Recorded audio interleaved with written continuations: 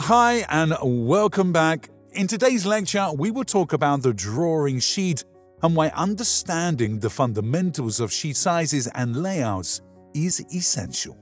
I know that this is not the interesting part, so I will keep it short.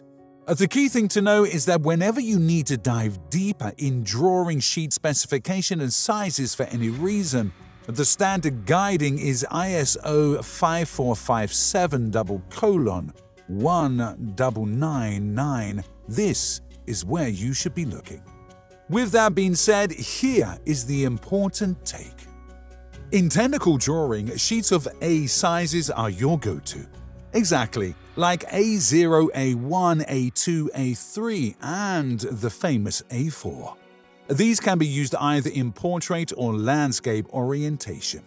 Regardless of the orientation, the golden ratio is 1 to the square root of 2.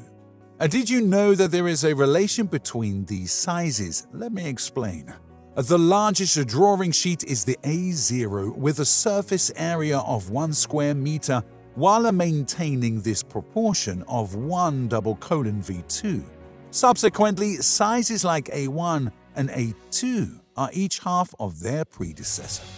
Onto the essentials of a drawing sheet. Every sheet should ideally feature a title block for key information, a frame to bound your drawing space, and centering marks.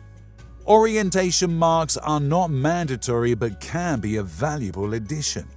Armed with these insights, you're well on your way to mastering the art of engineering drawings with both professionalism and ease.